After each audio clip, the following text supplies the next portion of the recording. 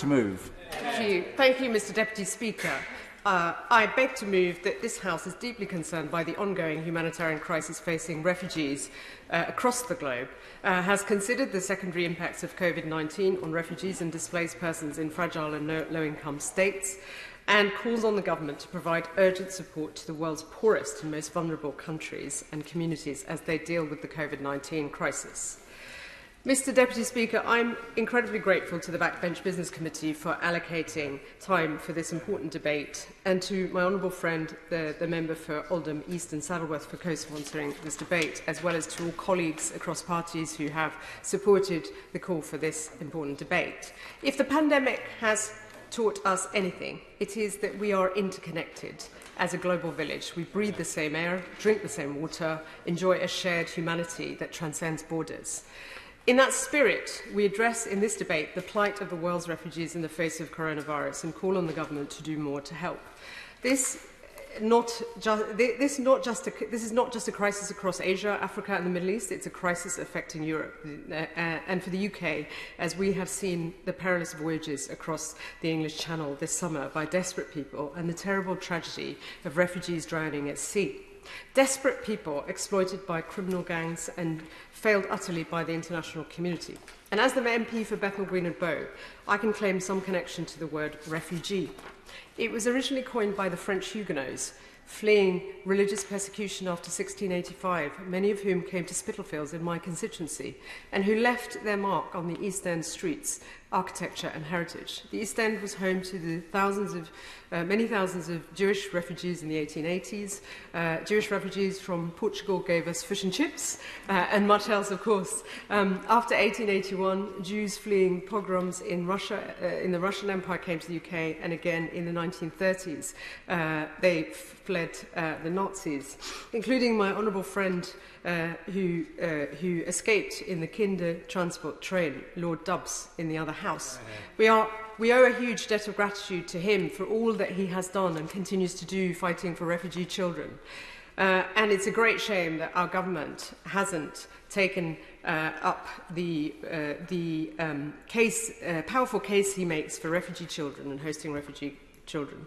We have accepted refugees from many parts of the world, whether from Eastern Europe, from Uganda, the Ugandan Asians who were expelled by Idi Amin, from refugees in Bosnia, in Kosovo, in Somalia, Iraq, and many other parts of the world fleeing civil war and conflict. And as a nation at our best, we've provided a welcome home, a chance for refugees to succeed. We have benefited, of course, from their contribution to our politics, to our culture, to our economy, and much else, adding new dimensions to our Britishness. And, of course, the incredible contributions of great figures like Karl Marx and many others. And, of course, our business community, you know, the heir of the Tesco's family came from my own constituency, and so much else across so many fields. But the landing hasn't always been a soft one. There have always been bigots putting up barriers and blaming and stigmatising refugees, but they have been thankfully in a minority. The UK can be proud of its role in welcoming refugees and also making a global contribution to protecting refugees through, for example, the role that Clement Attlee and Ernest Bevin played in founding the United Nations and the United Nations Human Rights Commission for Refugees in the 1950s, and of course the establishment of DFID under the last Labour government, which sadly this government has abolished in the middle of a global pandemic. And I know the Minister will say it's business as usual despite the merger. I hope that is the case in terms of protecting those who are the poorest in the world who need our support. Today, the refugee crisis is on a scale that none of us could have foreseen. Nearly 80 million people, more than the entire British population, have been forced out of their homes by conflict and persecution.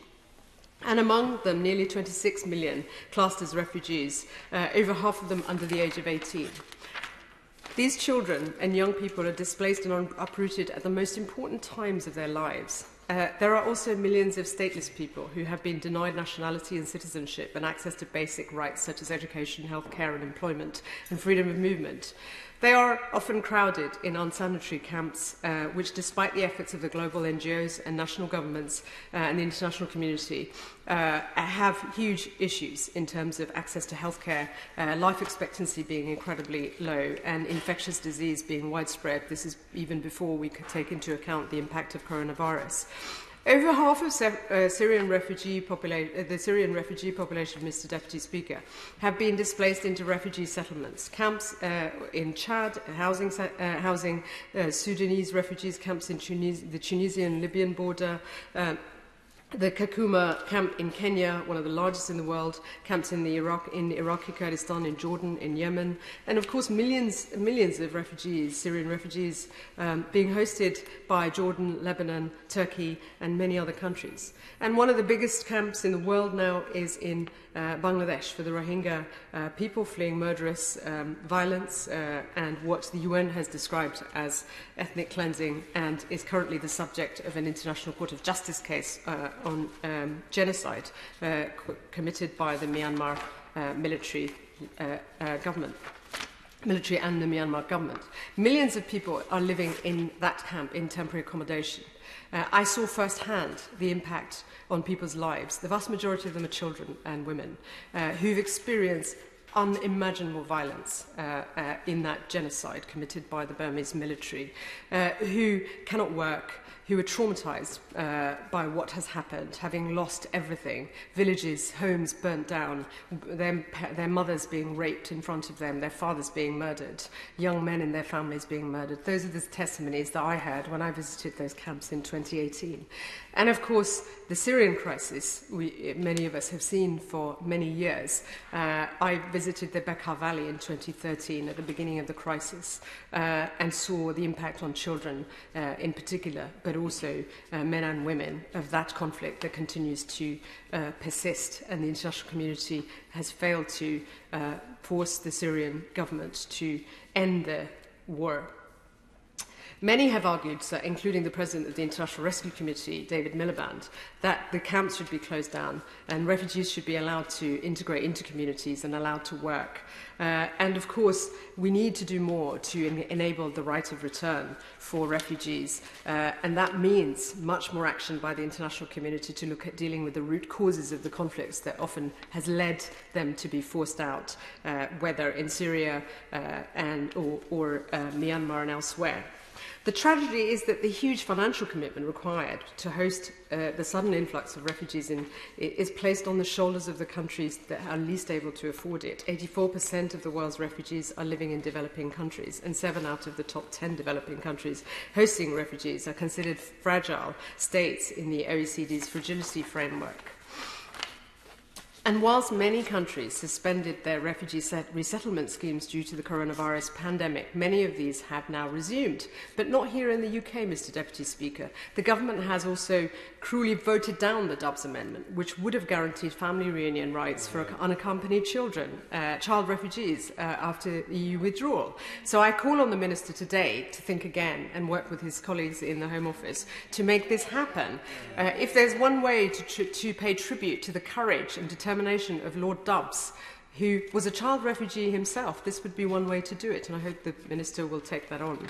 The UK has only accepted a small number of refugees and asylum seekers, which amounts to 0.25% of the UK's total population. Compare that to what some of the poorest countries are doing in hosting hundreds of thousands, if not over 1 million refugees.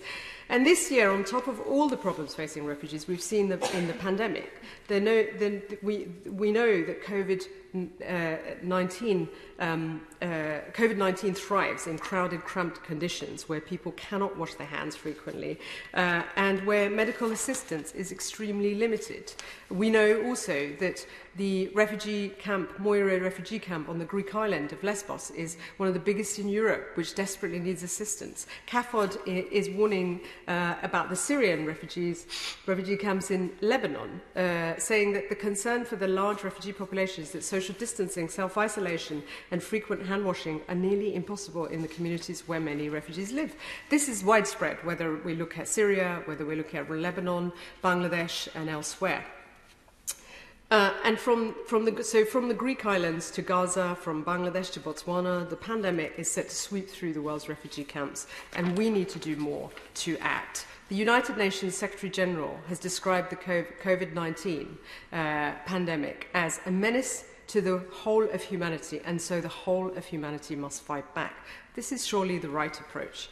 And in early April, over 200 members of Parliament signed a letter I coordinated to the Prime Minister calling for urgent support. And those calls remain necessary.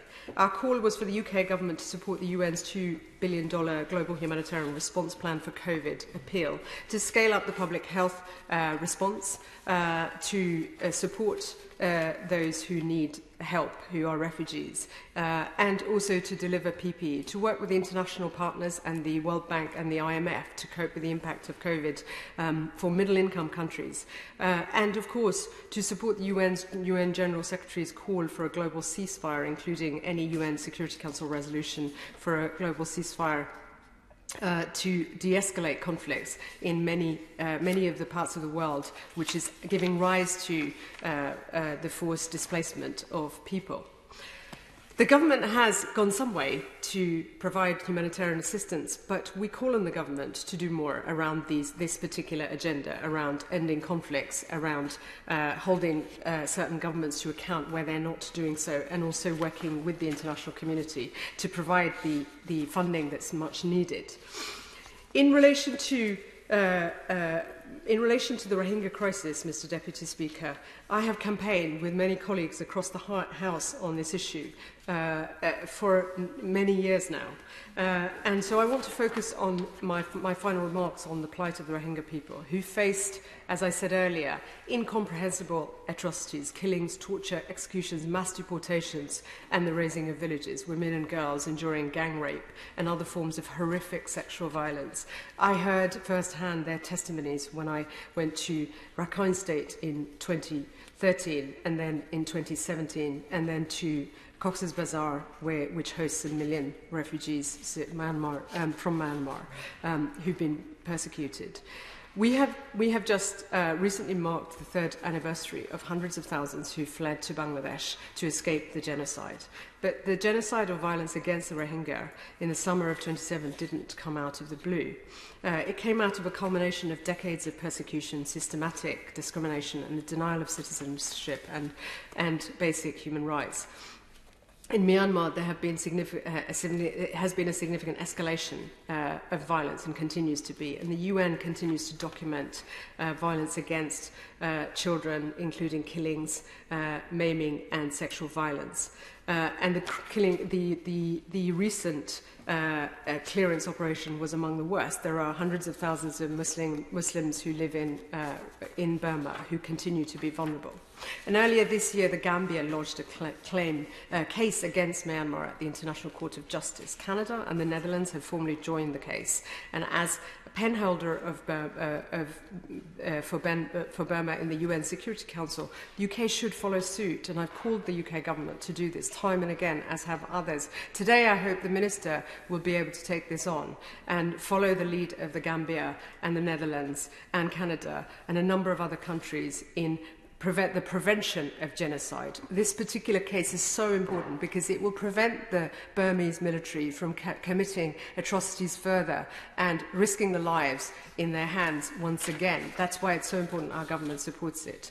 And in terms of what we do next, how we provide support to those who desperately need our support, I want to draw attention to the calls by former Prime Minister Gordon Brown, who has said that the refugee crisis is not a problem in far-off lands that rich countries can ignore. There is a growing demand that the UK government, that the governments of the developed world, including our own, should shoulder more of the responsibility. It's in our interest. And that means we need to provide funding, of course, and I know that the British government is doing some of that. We need to go further. We need to lead the way, working with the new US administration. We need to act to try and ensure that there's a proper global health and economic recovery plan for those countries, because that is what's going to stem the rise in conflict and the increase in refugees and people being forced out of their homes, and help to reduce conflict. And we need to double funding to the World Bank for emergency aid. We need to provide more support to the International Monetary Fund to help those countries so that they don't end up being desperate, and that the economic troubles don't cause further conflict and division in those countries, thereby causing more people to suffer and end up as refugees.